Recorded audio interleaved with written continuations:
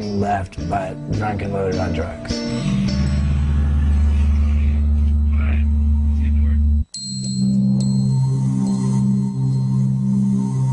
Woo, yeah!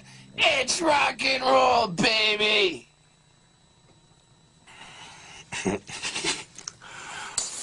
See how professional I am? Woo, that's what I do. I get totally stoned and then I make money being in. Woo, yeah!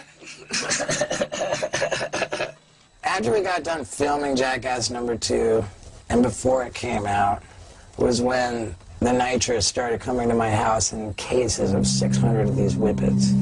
I remember walking in his house, and it looked like thousands to me. I mean, he would sit there, and he would do whippets back to back to back to back to back to back.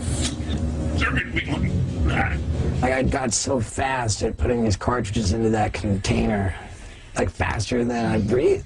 Like, I wasn't even breathing air. And I remember thinking, like, man, this can't be good for me.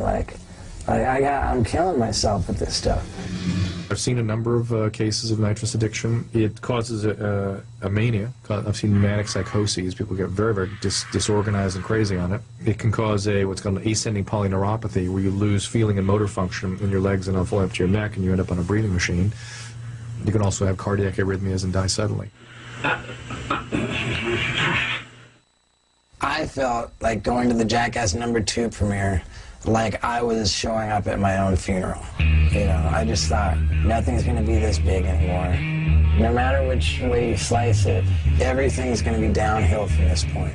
I was so afraid of the spotlight going away that I was like, let me outdo myself for the paparazzi all the time.